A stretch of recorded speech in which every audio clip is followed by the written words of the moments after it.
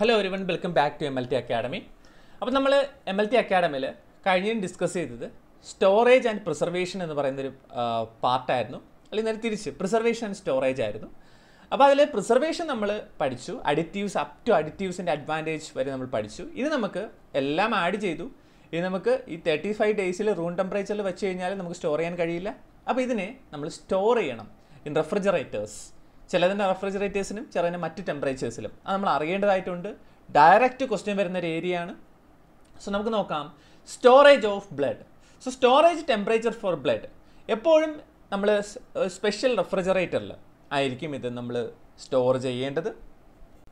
നമ്മൾ ബ്ലഡ് ബാങ്കിലൊക്കെ പോയി കഴിഞ്ഞാൽ കൃത്യമായിട്ട് അറിയാൻ പറ്റും. സ്പെഷ്യൽ ടൈപ്പ് ഓഫ് ഒരു ലാർജ് ബ്ലഡ് ബാങ്ക് റെഫ്രിജറേറ്ററാണ് അവിടെ ഉണ്ടാവുക. സോ സെപ്പറേറ്റ് ചെയ്യുന്നതിന് മുമ്പ്, വളരെ ഇമ്പോർട്ടൻറ്റ്, സെപ്പറേറ്റ് ചെയ്യുന്നതിന് മുമ്പ് മാക്സിമം 2 to 6 ഡിഗ്രി സെൽഷ്യസിൽ വേണം നമ്മൾ RBCs അല്ലെങ്കിൽ ഇത് സൂക്ഷിക്കാനായിട്ട്. ഇത്തരത്തിലുള്ള റെഫ്രിജറേറ്റേഴ്സ് യൂഷ്വലി അലാംസ് അതിനകത്തുണ്ടായിരിക്കും. അതുപോലെ തന്നെ ടെമ്പറേച്ചർ മോണിറ്റർ ചെയ്യാനായിട്ട് എപ്പോഴും അതിനകത്തൊരു ചെറിയൊരു ഇൻഡിക്കേറ്റർ കാണും. അതിനകത്ത് ടെമ്പറേച്ചർ കൃത്യമായിട്ട് ഡിജിറ്റലായിട്ട് രേഖപ്പെടുത്തുകയും ചെയ്യും. എന്തുകൊണ്ട് 2 to 6 degree സെൽഷ്യസിൽ blood initially store ചെയ്യുന്നു? ഈ കുറഞ്ഞ ടെമ്പറേച്ചറുകളിൽ നമ്മൾ സ്റ്റോർ ചെയ്യുന്നതിൻ്റെ ഏറ്റവും ഇമ്പോർട്ടൻറ്റ് പർപ്പസ് എന്ന് പറഞ്ഞു കഴിഞ്ഞാൽ, ടെമ്പറേച്ചർ കുറയും തോറും നമുക്കറിയാം, അന്റാർട്ടിക്കയിലും മറ്റൊക്കെ പോകുമ്പോൾ മീനുകളുടെ ശവം കിട്ടി, അല്ലെങ്കിൽ മഞ്ഞിൽ പുതഞ്ഞു കിടന്ന മാനിൻ്റെ വർഷങ്ങൾ പഴക്കമുള്ള മാനുകളുടെ ശരീരം കിട്ടി എന്നൊക്കെ നമ്മൾ കേട്ടിട്ടുണ്ട്. ബിക്കോസ് ടെമ്പറേച്ചർ കുറയുമ്പോൾ അവിടെ ബാക്ടീരിയയുടെ ആക്ഷൻ കുറയും, എൻസൈമിൻ്റെ ആക്ഷൻ കുറയും, അതുപോലെ തന്നെ മെറ്റബോളിസം കുറയും. അതാണ് ഏറ്റവും ഇമ്പോർട്ടൻ്റ് ആയിട്ടുള്ള ഘടകം. അപ്പോൾ നമ്മുടെ ഒരു സാധനം എടുത്തു കഴിഞ്ഞാൽ, നമ്മുടെ ശരീരത്തിൽ ഏതൊരു ഘടകം എടുത്തു കഴിഞ്ഞാലും റൂം ടെമ്പറേച്ചർ അല്ലെങ്കിൽ 37 ഡിഗ്രി സെൽഷ്യസ് ആണ് നമ്മുടെ ബോഡി ടെമ്പറേച്ചർ. അതിന് ഏറ്റവും അടുത്തോട് വയ്ക്കും തോറും റിയാക്ഷൻസ് അല്ലെങ്കിൽ മെറ്റബോളിസം നടന്ന് അത് ഡെറ്റ്യൂറേറ്റ് ചെയ്യും, ഓട്ടോലൈസിസ് ഉണ്ടാവും. അപ്പോൾ അത് കുറയ്ക്കാനായിട്ടാണ് ഈ ലോവർ ടെമ്പറേച്ചറിൽ വെക്കുന്നത്. അപ്പോൾ ലോവർ ടെമ്പറേച്ചറിൽ നമ്മളിപ്പോൾ ഒരു സാധനം വെച്ച് കഴിഞ്ഞാൽ അതിൻ്റെ മെറ്റബോളിസം കുറയും. അത് തന്നെയാണ് ഇവിടെയും. So at lower temperature there will be lesser bacterial contamination, lesser glycolysis. അപ്പം കൊടുത്തിരിക്കുന്ന ഗ്ലൂക്കോസ് പെട്ടെന്ന് യൂട്ടിലൈസ് ചെയ്ത് തീരത്തില്ല. അടുത്തത് ടു ഡിക്രീസ് ഇലക്ട്രോലൈറ്റ് ഡിഫ്യൂഷൻ. ഇലക്ട്രോലൈറ്റിൻ്റെ ഡിഫ്യൂഷനും കുറയും. കാരണം ഇലക്ട്രോലൈറ്റ് ഒരു സെല്ലിൽ നിന്ന് മറ്റൊരു സെല്ലിലേക്ക് മാറിപ്പോകുന്ന പരിപാടി. അതായത് നമ്മൾ റെസ്റ്റിലിരിക്കുമ്പോഴും നമ്മുടെ ശരീരത്തിലെ ATP ഏറ്റവും കൂടുതൽ യൂസ് ചെയ്യുന്നത് ആക്റ്റീവ് ട്രാൻസ്പോർട്ട് മെക്കാനിസത്തിലാണ്. അപ്പോൾ നമ്മൾ വെറുതെ ഇരിക്കുമ്പോഴും ഈ ആക്റ്റീവ് ട്രാൻസ്പോർട്ട് നടന്നുകൊണ്ടിരിക്കുകയാണ് അറ്റ് 37 ഡിഗ്രി സെൽഷ്യസ്. അപ്പോൾ 2 to 6 ഡിഗ്രി സെൽഷ്യസിലാകുമ്പോൾ ഈ ആക്റ്റീവ് ട്രാൻസ്പോർട്ട് ഓഫ് ഇലക്ട്രോലൈറ്റ്സും മെറ്റബോളിക് സബ്സ്റ്റൻസുകളും കുറയുകയും, അപ്പോൾ ഇലക്ട്രോലൈറ്റിൻ്റെ ഡിഫ്യൂഷനും കുറയുകയും അത് pH മെയിൻറ്റെയിൻ ചെയ്യാൻ സഹായിക്കുകയും ചെയ്യുന്നു. അപ്പോൾ ഈ ഒരു കാരണങ്ങൾ കൊണ്ടാണ് 2 to 6 ഡിഗ്രി സെൽഷ്യസിൽ നമ്മൾ ബ്ലഡ് സ്റ്റോർ ചെയ്യുന്നത്. അപ്പോൾ എന്താണ് ആ റെഫ്രിജറേറ്ററിൻ്റെ മെയിൻ്റനൻസ്? ഇത് സ്റ്റോർ ചെയ്യുമ്പോൾ അല്ലെങ്കിൽ റെഫ്രിജറേറ്ററിൻ്റെ ആ സ്റ്റോറേജിൻ്റെ സമയത്ത് നമ്മൾ ശ്രദ്ധിക്കേണ്ട കാര്യങ്ങൾ എന്തൊക്കെയാണ്? അപ്പോൾ അതിൻ്റെ ഒരു ഇമ്പോർട്ടൻ്റ് ആയിട്ടുള്ള കാര്യം എന്ന് പറഞ്ഞു കഴിഞ്ഞാൽ, ഇത് true or false, which of the following is false regarding blood bank refrigerator എന്ന് പറഞ്ഞ് ചോദിക്കാം. അല്ലെങ്കിൽ not A good practice regarding blood bank refrigerator എന്ന് പറയും. ഇപ്പോൾ ഗുഡ് പ്രാക്ടീസ് ഏതെന്നും ഫാൾസ് ഏതെന്നും അറിയണമെന്നുണ്ടെങ്കിൽ ട്രൂ എന്താണ് നമുക്ക് അറിയണം. എന്തൊക്കെയാണ് true points? Avoid ഫ്ലക്ടേഷൻ in temperature due to frequent opening and closing of doors. പലയിടങ്ങളിലും അത് നടക്കാറില്ല. എപ്പോഴും ഡോർ തുറക്കുകയും അടയ്ക്കുകയും ചെയ്യും. നമ്മളിങ്ങനെ ഫ്രിഡ്ജ് തന്നെ അറിയാം. ഫ്രിഡ്ജ് നമ്മൾ കുറച്ച് നേരം തുറന്നിട്ട് കഴിഞ്ഞാൽ അതിനകത്ത് അലാം അടിക്കും. ബിക്കോസ് ടെമ്പറേച്ചർ പുറത്തുള്ള ടെമ്പറേച്ചറുള്ള അല്ലെങ്കിൽ ഹയർ ടെമ്പറേച്ചറുള്ള വായു അകത്തേക്ക് കിടക്കുകയും ടെമ്പറേച്ചർ മാറുകയും ചെയ്യുന്നു. രണ്ടാമത്, temperature in all areas of refrigerator should be uniform. അതായത് നമ്മൾ കുറച്ച് മുകളിലത്തെ 5 ചേമ്പർ ഉണ്ടെന്ന് നോക്കിയാൽ മുകളിലത്തെ 2 ചേമ്പറിൽ മാത്രം 2 to 6, താഴെയല്ല ഹയർ ടെമ്പറേച്ചർ. അങ്ങനെ വന്നു കഴിഞ്ഞാൽ താഴെയുള്ള ബ്ലഡ് ചീത്തയായി പോകും. അപ്പോൾ അതുകൊണ്ട് തന്നെ temperature should be uniformly maintained through out the all areas of refrigerator inside. Then should not contain any food or drinks. നമുക്കറിയാം, നമുക്ക് കിട്ടുന്ന ചില വെള്ളമൊക്കെ കൊണ്ടുവയ്ക്കുന്നവരൊക്കെ ഉണ്ട് ബ്ലഡ് ബാങ്ക് റെഫ്രിജറേറ്ററിൽ. അതൊരിക്കലും ചെയ്യാൻ പാടില്ല. ബിക്കോസ് ഫുഡിനകത്ത് കണ്ടാമിനൻസ് കാണും, അത് അതിലേക്ക് പോകും. ബ്ലഡിനകത്ത് കണ്ടാമിനൻസ് കാണും, അത് ഫുഡിലേക്കും പോകാം. രണ്ടായാലും അത് അപകടകരമാണ്. ഫുഡ് ലാബിലേക്ക് കൊണ്ടുപോകാനേ പാടില്ല എന്നുള്ളൊരു നയമാണ് നമുക്കുള്ളത്. Arranged in upright position in A fashion to hello free circulation of called air inside the refrigerator. പക്ഷെ അത് പലപ്പോഴും നടക്കാറില്ല. അതായത് നമ്മുടെ ബ്ലഡ് ബാഗ് അപ്രൈറ്റ് പൊസിഷനിൽ വേണം വയ്ക്കാനായിട്ട്. നമ്മളിങ്ങനെ അടുക്കി കൊണ്ട് ഞെരിക്കുകയാണ് ഇടാറ്. അപ്പോൾ അതിൻ്റെ ഫലമായിട്ട് free circulation of called air പലപ്പോഴും നടക്കാറില്ല. കൃത്യമായിട്ട് അവിടെ അതിനകത്ത് ചാനൽസ് അല്ലെങ്കിൽ ട്രഫുകൾ വരെയുണ്ട്. പക്ഷേ പലപ്പോഴും നമുക്കിങ്ങനെ ചെയ്യാനുള്ള സമയം കിട്ടാറില്ല, അല്ലെങ്കിൽ പലപ്പോഴും ആരും ചെയ്യാറുമില്ല, അപ്രൈറ്റ് പൊസിഷനിൽ വയ്ക്കാറില്ല. So these are the true points. ഇനിയുമുണ്ട് then separate areas in the refrigerator four, അല്ലെങ്കിൽ നമുക്ക് സെപ്പറേറ്റ് റെഫ്രിജറേറ്റേഴ്സ് വേണം. സോ വലിയ നോഡൽ സെൻറ്ററുകളൊക്കെ ആണെങ്കിൽ അവിടെ ഒന്നിലേറെ റെഫ്രിജറേറ്റേഴ്സ് കാണും, ബ്ലഡ് ബാങ്ക് റെഫ്രിജറേറ്റേഴ്സ് കാണും. എന്തിനൊക്കെയാണ്? ഒന്ന് അൺപ്രോസസ്ഡ് ബ്ലഡിന് വേണ്ടിയിട്ട്, അതായത് പ്രോസസ്സ് ചെയ്യാത്ത, സെപ്പറേറ്റ് ചെയ്യാത്ത ബ്ലഡിന് വേണ്ടിയിട്ട്. അടുത്ത പ്രോസസ്സ് ചെയ്ത ബ്ലഡിന് വേണ്ടിയിട്ട്, അതായത് FFPയും പ്ലാസ്മയും, ദാറ്റ് ഇസ് FFP, പ്ലേറ്റ്ലെറ്റും RBC ഒക്കെ സെപ്പറേറ്റ് ചെയ്ത ബ്ലഡിന് വേണ്ടിയിട്ട്. Also cross match not cross match, ഈ വൈറൽ മാർക്കർ സ്ക്രീനിങ് നടത്തിയ ബ്ലഡിന് special refrigerators, നടത്താത്തതിന് special refrigerators. Cross match ചെയ്ത് കഴിഞ്ഞതിന് ശേഷം ബ്ലഡ് സൂക്ഷിക്കാനായിട്ട് സ്പെഷ്യൽ റെഫ്രിജറേറ്റർ അങ്ങനെ വയ്ക്കണം. ഇല്ലെങ്കിൽ എന്താ സംഭവിക്കുക? ചിലപ്പോൾ മാറി അങ്ങ് എടുത്തുകൊണ്ട് പോവാം. ചിലപ്പോൾ എസ്പെഷ്യലി സ്ക്രീനിങ് ആണ് ഇമ്പോർട്ടൻറ്റ്. സ്ക്രീനിങ് കഴിയാത്ത ബ്ലഡും സ്ക്രീനിങ് ചെയ്ത ബ്ലഡും ഒരുമിച്ച് വെച്ച് കഴിഞ്ഞാൽ സ്ക്രീനിങ് ചെയ്യാത്ത ബ്ലഡ് എടുത്തുകൊണ്ട് പോയി നമ്മൾ ക്രോസ് മാച്ച് ചെയ്ത് കൊടുക്കും. പിന്നീട് നമ്മൾ സ്ക്രീൻ ചെയ്യുമ്പോൾ പറയും കൊടുത്ത ബ്ലഡിന് ഒരു HCV പോസിറ്റീവ് ആയിരുന്നു, തീർന്നു. Next is in case of failure of temperature inside, that is ഒരു കൃത്യമായിട്ടുള്ളൊരു അലാം ഡിവൈസ് എല്ലാത്തിലും വേണം. സോ അതുകൊണ്ട് തന്നെ നമുക്കൊരു 2 രീതിയിൽ നമ്മൾ ടെമ്പറേച്ചർ ചെക്ക് ചെയ്യും. ഒന്ന്, അതിനകത്തുള്ള ഒരു ഡിജിറ്റലായിട്ടുള്ള സാധനത്തിനകത്ത് അലാം കാണിക്കും. രണ്ടാമത്, നമ്മളല്ലാതെ തന്നെ ഓരോ 8 മണിക്കൂർ ഇടവേളകളിലും അല്ലെങ്കിൽ 4 മണിക്കൂർ ഇടവേളകളിലും ബ്ലഡ് ബാങ്ക് റെഫ്രിജറേറ്ററിൻ്റെ ടെമ്പറേച്ചർ നമ്മൾ തന്നെ പോയി നോട്ട് ചെയ്യണം. അല്ലെങ്കിൽ അതിനകത്ത് ഒരു ഓട്ടോമാറ്റിക് റീഡറൊക്കെ കാണും, എന്നാലും നമ്മളൊന്ന് ചെക്ക് ചെയ്യണം. വേണമെങ്കിൽ തെർമോമീറ്റേഴ്സ് നമുക്ക് യൂസ് ചെയ്യാം. ദെൻ പവർ കട്ട് ഫ്രീക്വൻ്റ് ആയിട്ടുണ്ടെങ്കിൽ നമുക്ക് ആൾട്ടർനേറ്റീവ് UPS പവർ സപ്ലൈയും വേണം. So these are the true points regarding the blood bank refrigerators. ഇപ്പോൾ which of the following is false regarding blood bank refrigerator എന്ന് പറഞ്ഞ് ചോദിക്കാൻ ചാൻസ് ഉണ്ട് ഇതിൽ നിന്നുള്ള ക്വസ്റ്റ്യൻസ്. ഇനിയാണ് ഏറ്റവും ഇമ്പോർട്ടൻ്റ് ആയിട്ടുള്ള ക്രൈറ്റീരിയ. ഓരോ ബ്ലഡ് കമ്പോണൻറ്റുകളും എത്ര ഡിഗ്രി സെൽഷ്യസിലാണ് സ്റ്റോർ ചെയ്യേണ്ടത് എന്നുള്ളത് വളരെ ഇമ്പോർട്ടൻ്റ് ആയിട്ടുള്ള ഒരു ചോദ്യമാണത്.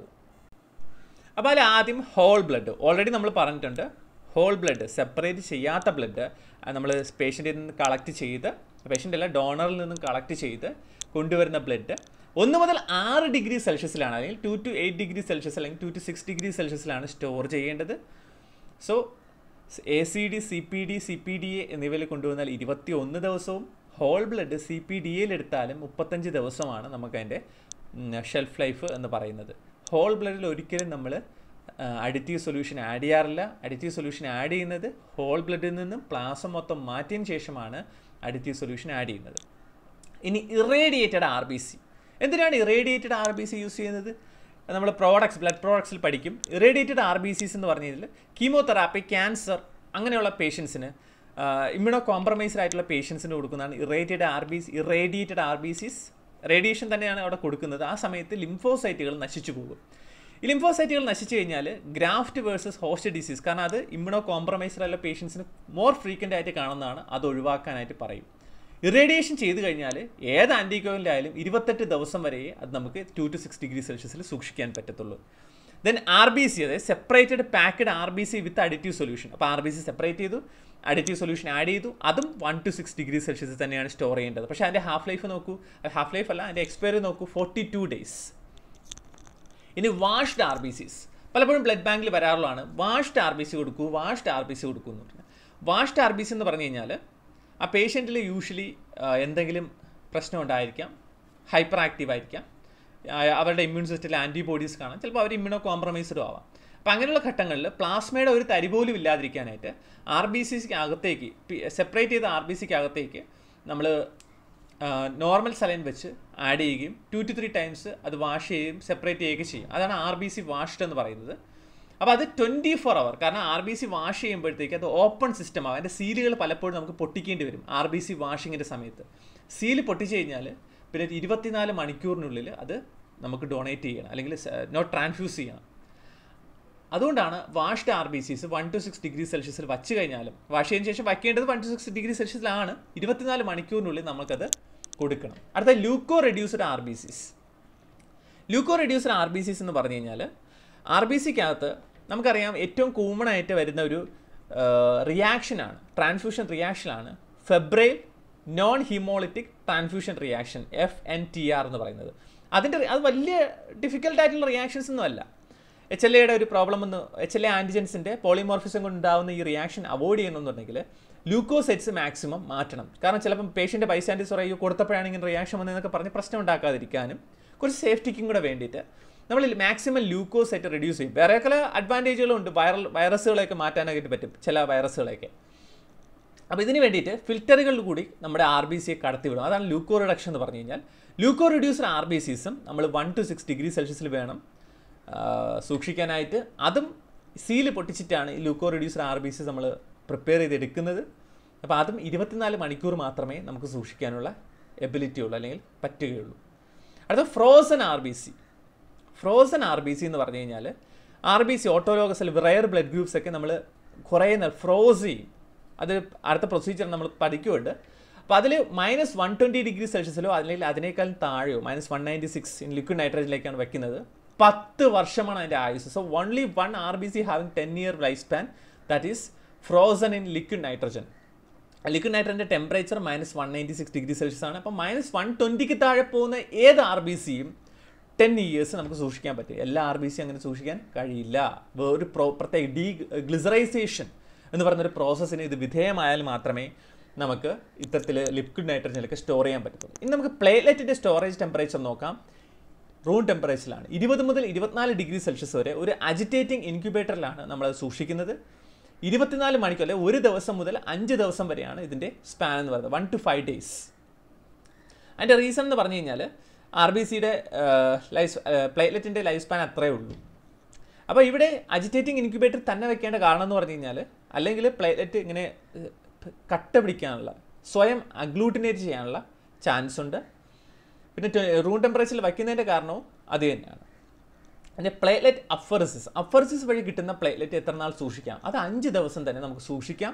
ടെമ്പറേച്ചർ 20 to 24 ഡിഗ്രി സെൽഷ്യസ് ആണ്. ഇനി ഗ്രാനുലോസൈറ്റ്, അതായത് ചില സന്ദർഭങ്ങളിൽ കീമോതെറാപ്പിയൊക്കെ ചെയ്തു കിടക്കുന്ന പേഷ്യൻറ്റ്, ബോൺ മാരോ ട്രാൻസ്പ്ലാന്റേഷൻ ചെയ്തു കിടക്കുന്ന പേഷ്യൻറ്റ് ചിലപ്പം ഗ്രാനുലോസൈറ്റുകൾ ന്യൂട്രോഫിൽ കൗണ്ടൊക്കെ വളരെ കുറയും. അത്തരത്തിലുള്ള കണ്ടീഷൻസിലാണ് നമ്മൾ ഗ്രാനുലോസൈറ്റ് സ്റ്റോർ ചെയ്ത് ട്രാൻസ്ഫ്യൂസ് ചെയ്യുന്നത്. അത് സ്റ്റോർ ചെയ്യുന്നതും 20 to 24 ഡിഗ്രി സെൽഷ്യസിലാണ്. 24 മണിക്കൂർ മാത്രമേ അത് നമുക്ക് സ്റ്റോർ ചെയ്യാൻ കഴിയുകയുള്ളൂ. അടുത്ത ഫ്രഷ് ഫ്രോസൺ പ്ലാസ്മ. RBCയിൽ നിന്നും പ്ലാസ്മ സെപ്പറേറ്റ് ചെയ്ത് വിത്തിൻ 6 hours നമ്മൾ -20 അല്ലെങ്കിൽ അതിനേക്കാൾ താഴെ വയ്ക്കുന്നതാണ് FFP എന്ന് പറയുന്നത്. -18 ഡിഗ്രിയിലാണെങ്കിൽ അല്ലെങ്കിൽ -20 ഡിഗ്രി സെൽഷ്യസിലാണെങ്കിൽ 12 മാസവും, -65ക്ക് താഴെയാണെന്നുണ്ടെങ്കിൽ 7 വർഷവും നമുക്ക് FFP സ്റ്റോർ ചെയ്യാൻ കഴിയും. ഇനി FFP തോ ചെയ്താലോ? FFP പുറത്തെടുത്ത് ഉടനെ കൊടുക്കാൻ പറ്റത്തില്ല, അത് കട്ട പിടിച്ചിരിക്കും. അതിനെ തോ ചെയ്യാനായിട്ട് നമ്മൾ വാട്ടർ ബാത്തിലിടും. തോ ചെയ്ത് കഴിഞ്ഞ് കഴിഞ്ഞാൽ അത് ഓപ്പൺ സിസ്റ്റമാണ്. ഓപ്പൺ സിസ്റ്റത്തിലാണ് തോ ചെയ്യുന്നതെങ്കിൽ 24 മണിക്കൂറിനുള്ളിൽ അത് ട്രാൻസ്ഫ്യൂസ് ചെയ്യണം. ട്രാൻസ്ഫ്യൂസ് ചെയ്യാൻ കഴിഞ്ഞില്ലെന്നുണ്ടെങ്കിൽ അത് 1 to 6 ഡിഗ്രി സെൽഷ്യസിൽ വേണം സൂക്ഷിക്കാനായിട്ട് 24 മണിക്കൂർ. ക്രയോ പ്രസിപ്പിറ്റേറ്റ് 18 ഡിഗ്രിയിൽ താഴെയാണ് ക്രയോ പ്രസിപ്പിറ്റേറ്റ് വയ്ക്കേണ്ടത്. 12 മാസമാണ് അതിനത്രത്ത് സൂക്ഷിക്കാൻ കഴിയുന്നത്, അത് 1 വർഷം. ക്രയോ പ്രസിപ്പിറ്റേറ്റ് തോ ചെയ്ത് കഴിഞ്ഞാലും 24 മണിക്കൂറിനുള്ളിൽ ട്രാൻസ്ഫ്യൂസ് ചെയ്യണം. ആ ട്രാൻസ്ഫ്യൂസ് ചെയ്യുന്ന സമയം വരെയും അത് 2 to 8 ഡിഗ്രി സെൽഷ്യസിൽ വേണം സൂക്ഷിക്കാനായിട്ട്. ഇനി ട്രാൻസ്പോർട്ടേഷൻ ടെമ്പറേച്ചർ ഓഫ് ബ്ലഡ്, അതും 2 മുതൽ 8 ഡിഗ്രി സെൽഷ്യസിൽ ഒരു ഇൻസുലേറ്റഡ് ബോക്സിൽ വേണം അത് കൊണ്ടുപോകാനായിട്ട്. ക്യാമ്പുകളിൽ ബ്ലഡ് ബാങ്ക് ക്യാമ്പുകൾ നടത്താറുണ്ട്. അപ്പോൾ ക്യാമ്പ് നടത്തിയിട്ട് ആ ബ്ലഡ് ആ എടുത്ത സമയം മുതൽ ബ്ലഡ് ബാങ്കിൽ എത്തി പ്രോസസ്സ് ചെയ്യുന്ന സമയം വരെയും 2 to 8 ഡിഗ്രി സെൽഷ്യസിലാണ് വയ്ക്കേണ്ടത്. ഡയറക്റ്റ് ആയിട്ട് ബ്ലഡ് ഒരിക്കലും ബ്ലഡ് നമ്മുടെ ഈ ഐസ് പാക്കുകൾ ടച്ച് ചെയ്യാൻ പാടില്ല. ബോക്സിന് സറൗണ്ട് ചെയ്ത് വേണം ഐസ് പാക്സ് വയ്ക്കാനായിട്ട്. ഇനി ബ്ലഡിനെ ഫ്രോസൺ ചെയ്യുക. എന്തിനാണ് ബ്ലഡിനെ ഫ്രോസൺ ചെയ്ത് സൂക്ഷിക്കുന്നത്? നമ്മൾ നേരത്തെ കണ്ടു, ഫ്രോസൺ ലിക്വിഡ് നൈട്രജനിൽ ഫ്രോസൺ ചെയ്ത് കഴിഞ്ഞാൽ 10 വർഷം യൂസ് ചെയ്യാമെന്ന്. ചില റെയർ ബ്ലഡ് ഗ്രൂപ്പുകൾ, ബോംബെ പോലുള്ള, അല്ലെങ്കിൽ അതിനേക്കാളും റെയർ ആയിട്ടുള്ള ഗോൾഡൻ ബ്ലഡ് ഗ്രൂപ്പുകൾ, അല്ലെങ്കിൽ ഓട്ടോലോഗസ് യൂസിനോട് ഒരു പേഷ്യൻ്റ് അല്ലെങ്കിൽ ഒരു ആൾ നേരിട്ട് വരുന്നത്, എൻ്റെ ബ്ലഡ് എനിക്ക് ഓട്ടോലോഗസ് ട്രാൻസ്ഫ്യൂഷൻ ചെയ്യണം, അല്ലെങ്കിൽ എനിക്ക് എന്തെങ്കിലും ആവശ്യം വരുമ്പോൾ വേണമെന്ന് പറഞ്ഞിട്ട് ഒരു 10 വർഷത്തേക്ക് എന്ന് പറഞ്ഞിട്ട് ഇയാൾ കൊടുക്കുന്നു. അതായത് ആ സമയത്ത് കുറേ നാൾ കഴിഞ്ഞിട്ടാണ്, ഒരു 3-4 വർഷം കഴിഞ്ഞിട്ടാണ് പുള്ളി വരുമ്പോൾ പുള്ളി പറഞ്ഞു ഞാൻ എന്ന് ഡൊണേറ്റ് ചെയ്താണ് എനിക്ക് തരാൻ പറഞ്ഞു കഴിഞ്ഞാൽ അങ്ങനെയൊക്കെ ചെയ്യാം, റെയർ ബ്ലഡ് ഗ്രൂപ്പൊക്കെ ആണെങ്കിൽ. അപ്പോൾ അതിന് വേണ്ടിയിട്ടാണ് ഈ ഗ്ലിസറൈസേഷൻ അല്ലെങ്കിൽ ഫ്രോസൺ സ്റ്റേറ്റിൽ നമ്മൾ ചെയ്യുന്നത്. പക്ഷേ ഡയറക്റ്റ് ആയിട്ട് RBC ഒരിക്കലും ഫ്രോസൺ ചെയ്യാൻ പറ്റില്ല. കാരണം RBCക്കകത്ത് വാട്ടറാണ്. നമ്മൾ ഫ്രോസ് ചെയ്യുമ്പോൾ വാട്ടർ എന്ത് ചെയ്യും? ഐസാവും, ഐസ് ക്രിസ്റ്റൽസ് ആവും. ഈ ഐസ് ക്രിസ്റ്റൽസ് RBC മെംബ്രെയിനെ തകർക്കുകയും RBC ലൈസ് ചെയ്യുകയും ചെയ്യുന്നു. അതുകൊണ്ട് തന്നെ RBCയെ ഫ്രോസൺ ചെയ്യുന്നതിന് മുമ്പ് ക്രയോ പ്രൊട്ടക്റ്റൻറ്റ് ഏജൻറ്റ് നമുക്കിതിനകത്ത് ആഡ് ചെയ്യണം. ഇപ്പോൾ ഗ്ലിസറോൾ വളരെ സ്ലോ ആയിട്ട് RBCയിലേക്ക് ആഡ് ചെയ്യുന്നു വിത്ത് ഷേക്കിംഗ്. ആ സമയം പിന്നെ അത് ഈ ഗ്ലിസറോൾ പതുക്കെ ആർ ബി സിക്ക് അകത്തേക്ക് കയറുന്നു. ആർ ബി സിക്ക് അകത്തേക്ക് ഗ്ലിസറോൾ കയറി കഴിഞ്ഞ് കഴിഞ്ഞാൽ വാട്ടർ പുറത്തേക്ക് പോകും. അപ്പോൾ പിന്നീട് നമ്മൾ ഫ്രോസൺ ചെയ്ത് കഴിഞ്ഞാലും ഒരിക്കലും ഈ ഐസ് ക്യൂബ്സ് ഉണ്ടാവുക അല്ലെങ്കിൽ ഐസ് ക്രിസ്റ്റൽസ് ഉണ്ടാവുകയും ആർ ബി സി ലൈസ് ചെയ്യുകയും ചെയ്യില്ല. പിന്നെ നമുക്ക് -65 ഒരുപാട് ഡിഗ്രീസ് ഒരുപാട് സമയത്തേക്ക് ഇത് സൂക്ഷിക്കാൻ കഴിയും. അപ്പോൾ 2 രീതിയിലാണ് ഗ്ലിസറൈസേഷൻ പ്രോസസ്സുകളുള്ളത്. High concentration slow freeze മെത്തേഡും low concentration rapid freeze മെത്തേഡും. അപ്പോൾ ആദ്യത്തെ ക്വസ്റ്റ്യൻ തന്നെ ഇതാണ്, what is the concentration of glycerol used in high concentration അല്ലെങ്കിൽ slow freezing method for R B C storage? 40% high concentration ഗ്ലിസറോളാണ് slow ഫ്രീസിങ്ങിന് വേണ്ടി യൂസ് ചെയ്യുന്നത്, 40%. Rapid freezing method, four rapid freezing method what is the concentration of glycerol? 40%. At rapid freezing method initial freezing temperature എത്ര? -196 degree Celsius. അവിടെ use ചെയ്യുന്ന freezer ഏത്? Liquid nitrogen. എത്ര ഡിഗ്രിയിലാണ് store ചെയ്യുന്നത്? -120. എന്നാൽ high കോൺസെൻട്രേഷനിൽ -80, അവിടെ liquid carbon dye oxide, solid carbon dye oxide dry ice ആയിരിക്കും നമ്മൾ യൂസ് ചെയ്യുന്നത്. അപ്പോൾ ഇത്തരത്തിലുള്ള ഒരു കാര്യമാണ് നമ്മൾ പഠിക്കേണ്ടത്. നമുക്ക് നോക്കാം. Initial freezing temperature high concentration ഗ്ലിസറോളിന് അല്ലെങ്കിൽ സ്ലോ ഫ്രീസിംഗ് മെത്തേഡിന് -80യും റാപ്പിഡ് ഫ്രീസിന് -196ഉം ആണ്. അതേസമയം ലിക്വിഡ് നൈട്രജനാണ് ലോ ഫ്രീസിങ്ങിനകത്ത് യൂസ് ചെയ്യുന്നത്. ലോ ഫ്രീസിങ്ങിലെ ഗ്ലിസറോളിൻ്റെ കോൺസെൻട്രേഷൻ വളരെ ഇമ്പോർട്ടൻറ്റ്, 20%. ഇത്തരമുള്ള കാര്യങ്ങൾ നമ്മൾ കൃത്യമായിട്ട് അറിഞ്ഞിരിക്കുക. ഇത്തരത്തിലുള്ള ക്വസ്റ്റ്യൻസും അതിൽ നിന്നുണ്ടായേക്കാം. ക്വസ്റ്റ്യൻസ് നമ്മൾ വേറൊരു സെറ്റായിട്ട് ചെയ്യുന്നുണ്ട്, അപ്പോൾ നമുക്ക് മനസ്സിലാവും. ഇനി എന്താണ് അഡ്വാൻറ്റേജ് ഓഫ് ഫ്രീസിങ്? അഡ്വാൻറ്റേജ് എന്ന് പറഞ്ഞാൽ 35 ദിവസം അല്ലെങ്കിൽ 42 ദിവസം മാക്സിമം സ്റ്റോർ ചെയ്യാൻ പറ്റുന്ന ആർ ബി സിയെ 10 വർഷം നമുക്ക് വയബിലിറ്റിയോടുകൂടി അതിൻ്റെ ഫംഗ്ഷനോടുകൂടി വയ്ക്കാൻ കഴിയും. ല്യൂക്കോസൈറ്റുകളുടെയും പ്ലേറ്റ്ലെറ്റുകളുടെയും ലോസ് കുറവാണ്. സിഗ്നിഫിക്കൻ്റ് എമൗണ്ട് ഓഫ് പ്ലാസ്മ പ്രോട്ടീൻസിന് നമുക്ക് മാറ്റാൻ കഴിയും. അതുപോലെ തന്നെ ഓക്സിജൻ ഡിസോസിയേഷൻ കർവൊക്കെ മെയിൻറ്റെയിൻ ചെയ്യാൻ പറ്റും. റെയർ ആയിട്ടുള്ള ബ്ലഡ് ഗ്രൂപ്പുകൾ ഒരുപാട് കാലം നമുക്ക് സൂക്ഷിക്കാൻ കഴിയും. ഡിസഡ്വാൻറ്റേജസ് ടൈം കൺസ്യൂമിങ് പ്രോസസ്, പലയിടങ്ങളും ചെയ്യാറില്ല. ഹൈ കോസ്റ്റ് എക്യുപ്മെൻറ്റ്സ് വേണം, ഹൈ കോസ്റ്റ് ഓഫ് പ്രോഡക്ട്സ് ആണ്. സ്റ്റോറേജ് എക്യുപ്മെൻറ്റ് -65ക്കും താഴെ പോകണം, ചിലപ്പോൾ ലിക്വിഡ് നൈട്രജൻ വേണ്ടി വരും. അപ്പോൾ അതൊക്കെ വളരെ ബുദ്ധിമുട്ടാണ്. ഇനി ഡീഗ്ലിസറൈസേഷൻ എന്ന് പറയുന്നത് എന്താണ്? അതായത് ഈ ഫ്രോസൺ ആയിട്ടുള്ള ആർ ബി സിസ് നമ്മൾ എങ്ങനെ മറ്റൊരാൾക്ക് കൊടുക്കും, അതിന് ഡീഗ്ലിസറൈസേഷൻ എന്ന് പറയുന്നു. അപ്പോൾ അതിന് ഫസ്റ്റ് പ്രോസസ്സ് എന്ന് പറഞ്ഞാൽ ഫ്രോസൺ ആയിട്ടിരിക്കുന്നതിനെ തോ ചെയ്യണം. 37 ഡിഗ്രി സെൽഷ്യസ് വാട്ടർ ബാത്തിൽ 10 മിനിറ്റ് എത്തി കഴിഞ്ഞാൽ ഈ ഫ്രോസൺ ആയിട്ടിരിക്കുന്ന ഐസ് എല്ലാം മാറിയിട്ട് അത് നോർമലായ ഒരു വെള്ളം പോലെ ആവും, വിസ്കോസിറ്റി ഒക്കെ കുറഞ്ഞ്.